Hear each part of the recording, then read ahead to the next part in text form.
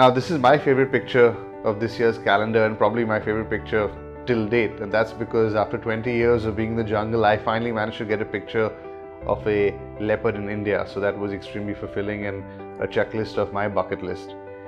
Now what's also interesting about this picture is what you don't see, and that's behind me was a tiger, and in between the tiger and the leopard that you see was an eagle.